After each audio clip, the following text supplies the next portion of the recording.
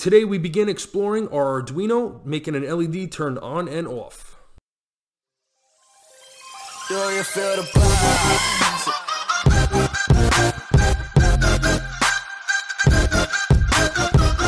Hey everyone, welcome back to Quick Tech Tutorials. Today we're going to explore Arduino and get started with some basic programming, making an LED turn on and off. So the first thing we're going to work on is writing the code for it, and then we're going to explore building the circuit. So right here I have the Arduino program opened up, and the first couple things we see are void setup and void loop. Now these are required with Arduino. Pretty much setup as it says in the directions under here. Put your setup code here, it runs once. So this is where we're going to determine what our LEDs are going to be doing. And then in void loop, this is the instructions that will just repeat over and over. So if we want an LED to turn on and off, or just stay on, or just turn on and off once, whatever it may be, this is where we'll put that code here. Before I even enter in void setup, the first thing I want to do is I want to name my LED, and I also want to write what pin it's going to be connected to on our Arduino board. So first thing we're going to write is INT, which stands for integer, and this is used for storing data. So I'm going to write INT. I'm going to call it red LED. I'm going to make it all just one word. I'm going to write the equals sign, and I'm going to write 11. Now 11 represents the pin number on my Arduino. Now the reason I wrote this here and didn't just start writing the code with pin 11 is if I name it all throughout here and I decide I want to move my pin later on, I just have to change the number up here. I don't have to change the number all throughout the code. Alright, so int red LED equals 11. Now one of the most important things with programming you need to do is you need to make sure you type a semicolon after your line, right? That shows that you're ending that line of code there. If you don't do it, it's going to come up as an error. So I have red LED in pin 11. Now what I'm going to do is I'm going to go into my void setup, right? I can keep these directions here, right? If we have the two // here, it tells the program to ignore it. This is just text. And the first thing I'm going to write is pin mode. So I'm going to type in pin mode with a capital M in mode. All right. And I'm going to open my parentheses here. Now what I'm going to do is I'm going to tell the red LED what its function is going to be. So I'm going to type in red LED, right? Again, we gave that name to our pin 11, comma, and I'm going to write in all capital letters output. And you notice that output just turned blue, which is good. Right, close parentheses, semicolon.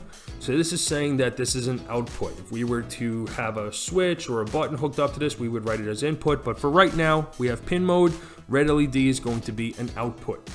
And that's that simple, right? So now it's saying that pin 11 is going to be an output.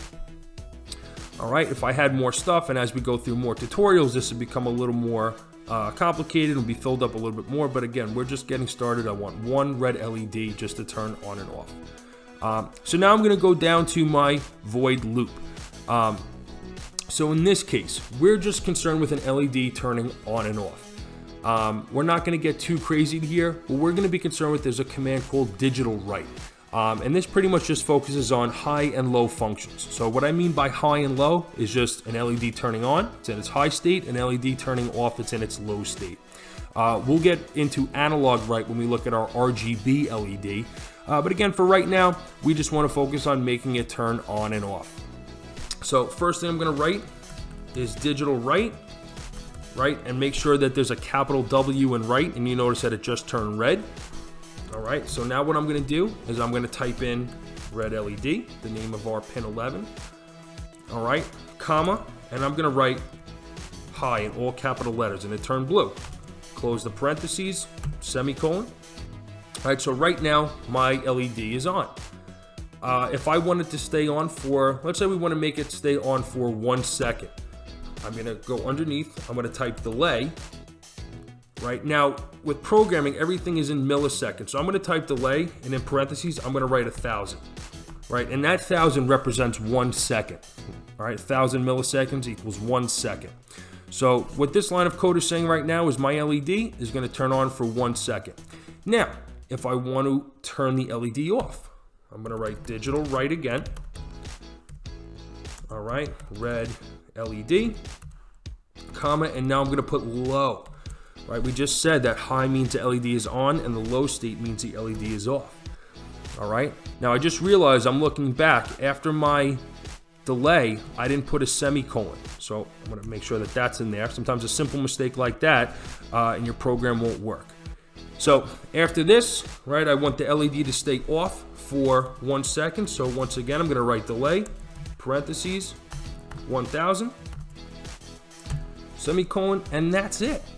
Right now, obviously, you could play around and make it, if we wanted to have the LED blink faster, we would shorten this time. So instead of it turning on for a second and off for a second, we could make this 500, which would be half a second, 500 milliseconds. We could play around with those numbers as much as we want.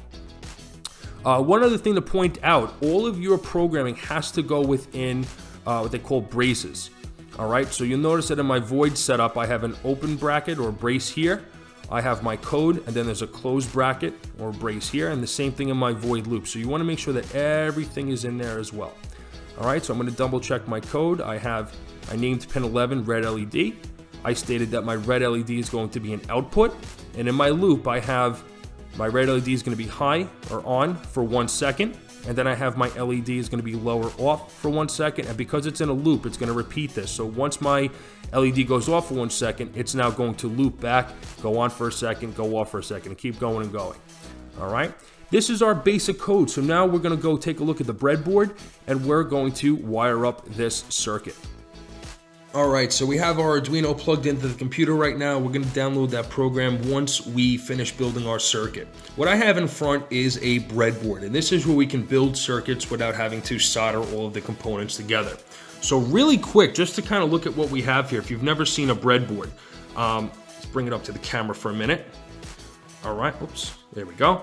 So up in the top, the first 2 rows, you see that there's a red positive line and then a blue negative line or ground. Right, that's where we could plug in our power. So if we had a power supply or we had a battery, we could plug it in right to there and then connect our components to those rows. So that would give us our power and our ground. Our Arduino board actually acts as a power supply as well. So I'm going to plug in a cable right from our Arduino right to our breadboard. Now, while the top 2 rows are connected horizontally, all of these columns here are connected vertically. So for example, we see row 40 here, and these 5 dots below row 40 are all connected. All right, they're not connected, right? The vertical columns are not connected to each other. So we could plug in, let's say, the anode on an LED in row 40, and the cathode can go in the row right next to it, and they won't be connected to each other. All right, so this is a basic breadboard, and you'll see as I build the circuit how it gets wired together. Now, with an LED, it's important to have a resistor connected in series. All right, if we just run power right to an LED, we're going to overload it and it's going to burn out, which we don't want to have. So first thing I'm going to do right now is I am going to connect a cable from the power of my Arduino board to the breadboard. All right, so I'm going to be using a red jumper wire here. Now in our program, we said that we are using pin 11 as an output. So I'm going to bring my board up to the camera for a minute. All right, and you'll notice that it actually tells you where the pins are. So if we get really close here, you'll see, right, there's an 11. Oops, make this a little clearer here. There we go.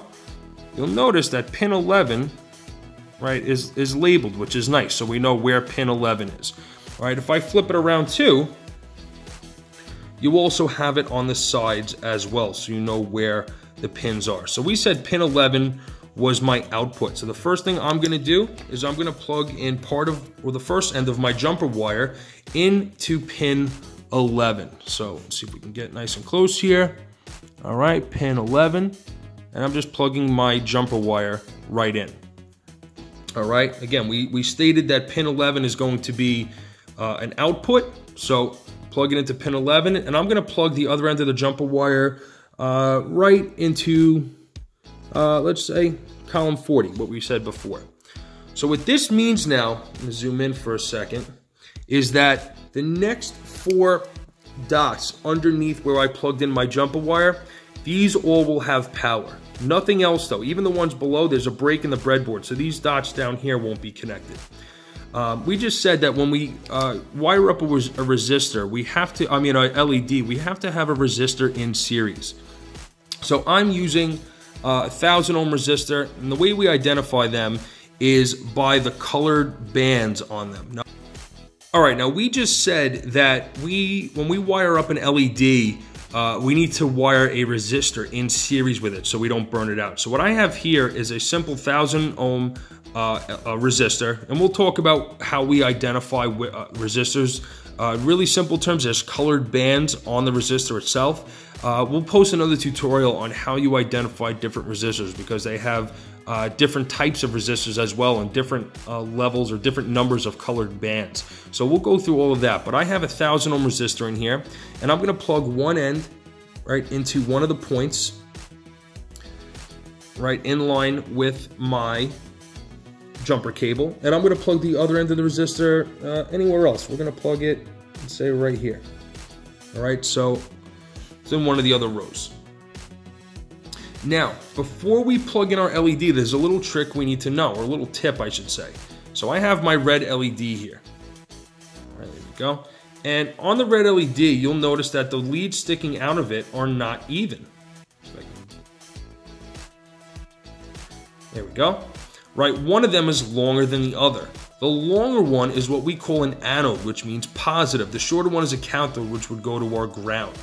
All right, so it's very important. An LED stands for light emitting diode, and a diode only allows a flow of electrons in one direction. So if we plug this in backwards, our circuit's not going to work. So I'm going to make sure the anode is connected to our resistor. So I'm going to plug it in really quick.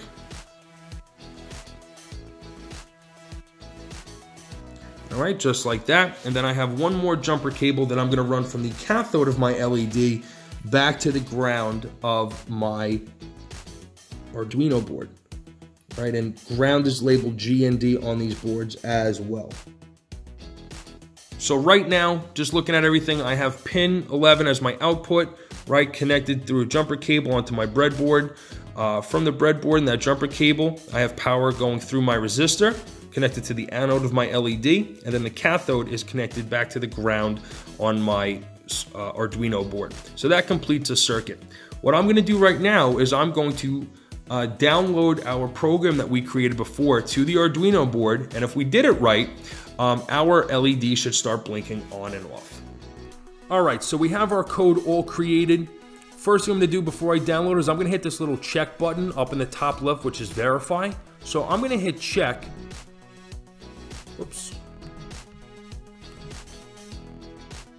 And what it's doing is it's compiling the sketch right now. There's a little status bar here. And if everything is good, it'll tell us. If there's any errors along the way, it'll usually highlight in orange. So right now it says done, no errors came up, which means we're good. So I'm now going to hit upload, and this is going to bring it right to our Arduino board. All right, we don't want to save it right now. Let's just hit download. Right, compiling sketch, and it's being loaded right now.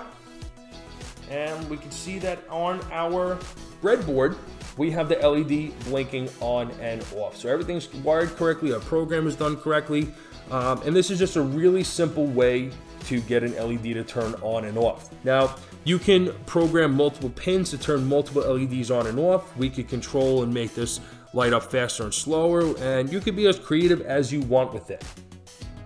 But this again is a really simple way of just getting started with the Arduino, basic programming and getting an LED to turn on and off.